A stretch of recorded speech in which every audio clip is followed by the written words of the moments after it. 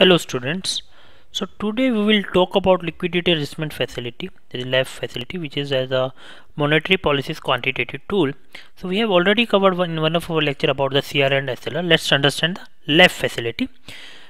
Now there are two types of LAF market. One is the overnight market, one is the term repo term market. Now overnight, as name is implying here, that overnight market is where the lending and borrowing is happening for 1 day period. Okay, so that is your overnight market, overnight repo market. Now what is the repo market? I will just explain it in a moment. So here you should understand there are two types of LAF window. One is the overnight window, one is the term window. Okay, so overnight is basically for 1 day and term is basically for 7, 14, 7, 27, 28 days.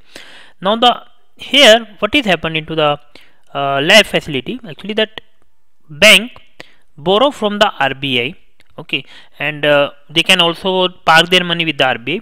For that, some interest rate need to be provided by the RBI or to the RBI, depending upon what type of facility they are using. Okay, so now that interest rate is decided on overnight market by the policy rate, which is announcement of the MPC policies, whereas in the term repo rate the interest rate is decided by an auction mechanism. Okay, so let's understand the how the repo market works. Okay, so what is the repo market? So LAF purpose is basically liquidity management, as the name is liquidity adjustment facility, where if bank is having excess cash, then they park that excess cash with the RBI. Against that, RBI will give them some interest rate, and in case bank is having in the deficiency of the cash, they don't have enough cash and they require much more cash. In that case, they can ask RBI, they can ask the money from the RBI, and return of that bank has to pay some interest to the RBI. Okay, so that is the purpose of the LAF, liquidity adjustment facility. Now here another purpose of the LAF is to develop the interbank term money market. How this happen?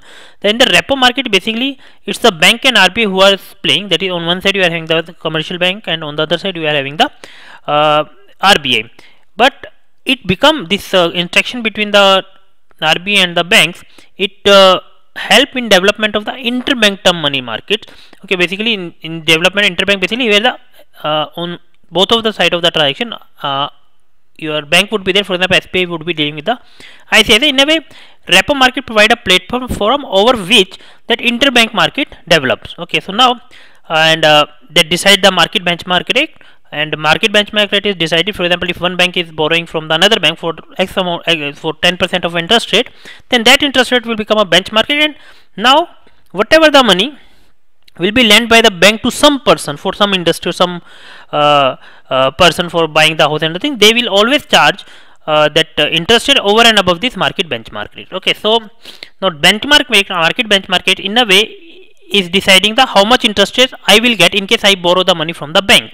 Okay, so now this is in turn decided by the repo market, and repo market is nothing but where the interest rate is decided by the RBI. Okay, so here you can see that how the monetary policy transmission is happening from the repo market towards the final interest rate. So this we will talk about in one of the video. That is there is a still concern of monetary policy in the transmission, that we will talk about in detail in one of our video.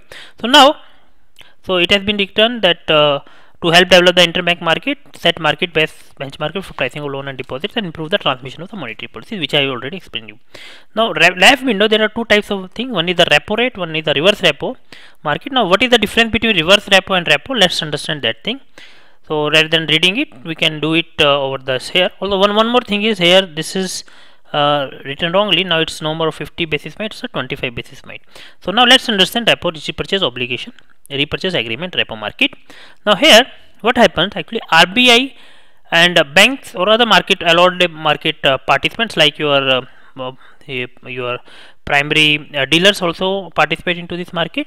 So here what happens, actually that your banks, we will take the example of banks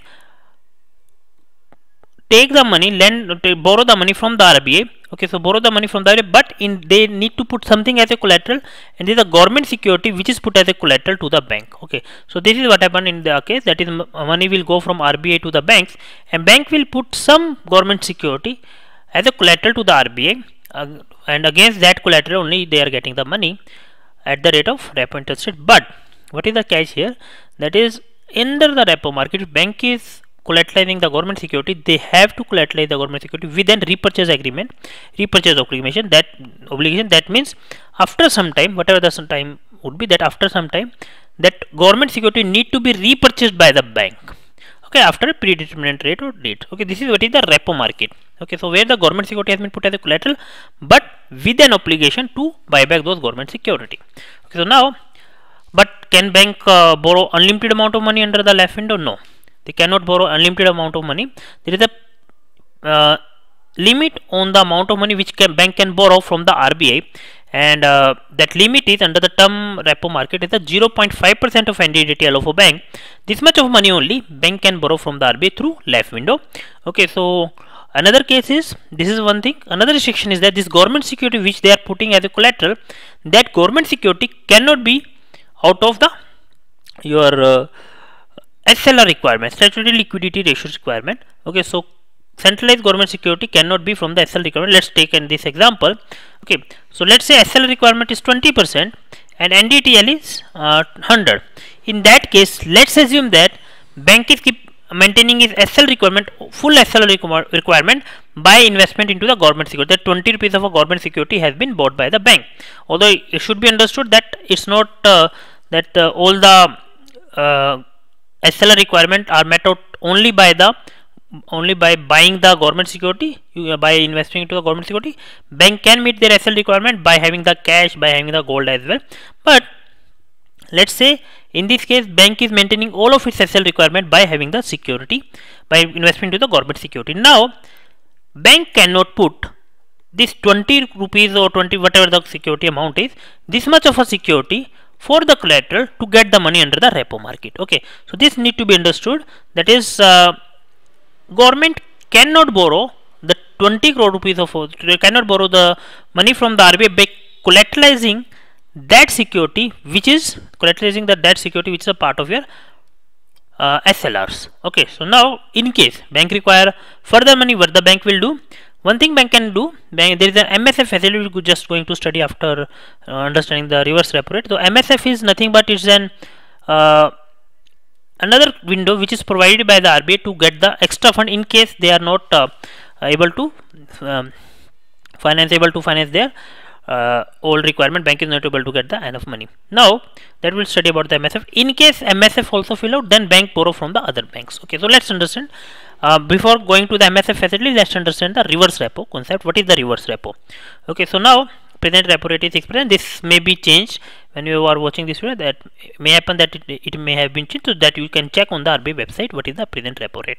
The reverse repo is exactly opposite. Okay, so here I have written that it inject the liquidity, that you can understand how it is injecting the liquidity, because money is going under the repo, money is going into the banks, and what the bank will do with that money? They will lend the money to the people. So in a way liquidity is injected, that is money is injected into the system by the repo market. Now next is reverse repo. Exactly opposite of repo is reverse repo, under which bank park their extra money with an RBI. Okay, and at the interest rate of reverse repo, which is decided by the RBI and its monetary policy. And but when they are parking their money with the RBI will give them the government security, but with a repurchase agreement. That is again RBI at whatever the predetermined rate or predetermined date, at that time or date RBI will buy back those securities from the bank, or that security will goes back to the RBI and RBI will give the money.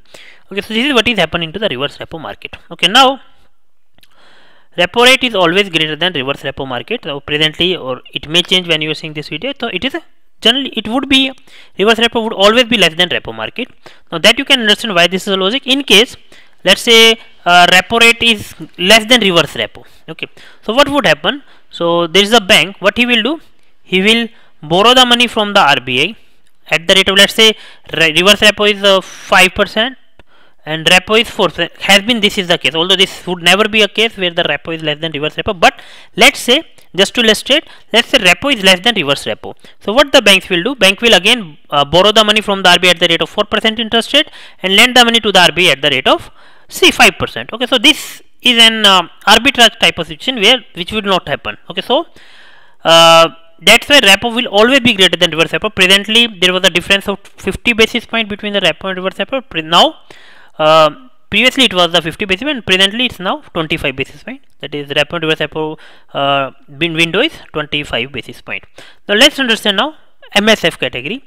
Under the MSF category, there is margining standing facility, which is opened many times, but it's not a continuous type of process, where the bank can borrow money from the central bank, that is your RBI, over and about what is available to them through the LAF window. Through the LAF window, you understand, is the limit on the bank. Okay.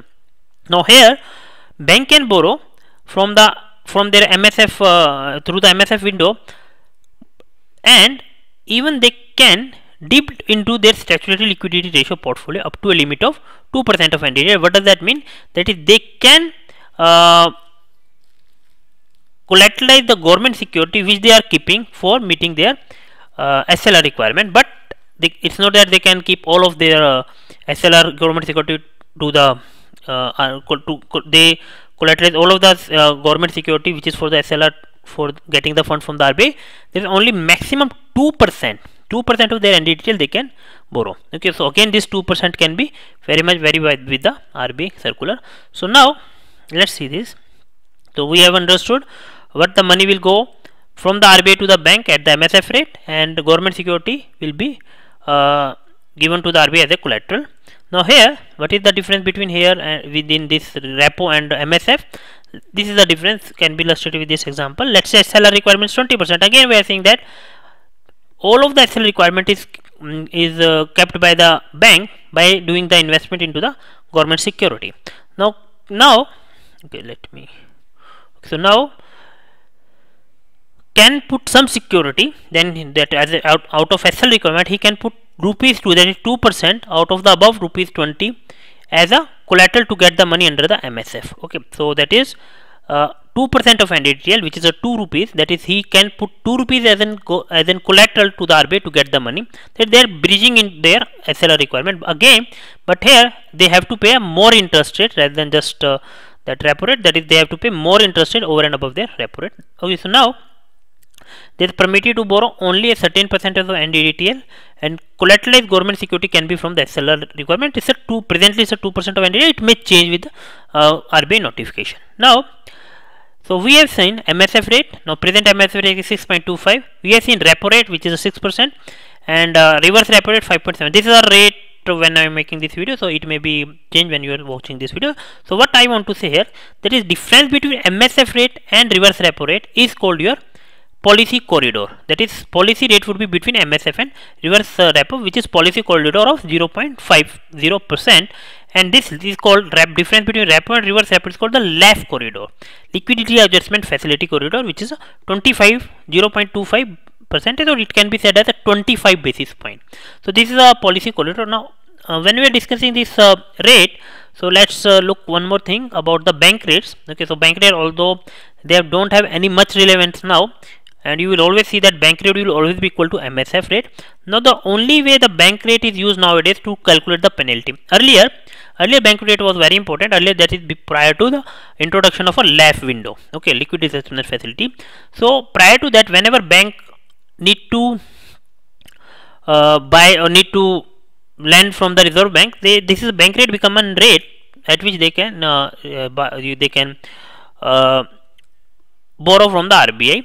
So those type of, this is, although it's not a direct borrowing, it's a discounting of bills of exchange or commercial papers. So this instrument we will study, that is bills of exchange, your commercial papers. All of this instrument will study into the financial market. But for timing, you can take it like this rate was utilized earlier to borrow from the RBI. Now introduction of LAF has remove this requirement. Now there is no more bank rate is used for this type of purpose. Now bank rate is only used for calculating the penalty, which you must have observed when we are discussing about the CRR SLR requirement. If bank is not maintaining CRR SLR thing, then they have to pay the interest, penal interest of bank rate plus 3%. Okay, so type of penal interest they have to pay. So these are the use of bank rate. As such, bank rate is not very much used, and always bank rate is for the last few years, bank rate is always equal to the MSF rate. It is aligned to the MSF rate. So now we have covered the LAF window. Now, so one thing you should understand, how through the LAF window money supply is controlled. So if RBI increase their repo rate, then you can see that interest rate which would be which is an cost for a bank, so interest rate will also increase for the bank, and bank will also charge more interest rate from the borrowers. So now what would happen actually in this case, bank will not be very much happy. Bank will charge more interest rate, so borrower will not be very much happy to borrow from the bank, and your credit cycle will not be that much of a frequent, which was in the case when the interest rate was low. So through changing the interest rate, bank is also by changing the interest rate, money supply is also getting effective, because that actually RBI is not injecting any money or not taking out any money from the system, but it is affecting the credit cycle. Okay, because now loan of demand for loans will be less if RBI increase their policy rate. Okay, so this is how the money supply would be affected by the LAF window. Okay, so in the next we will try to understand the open market operations.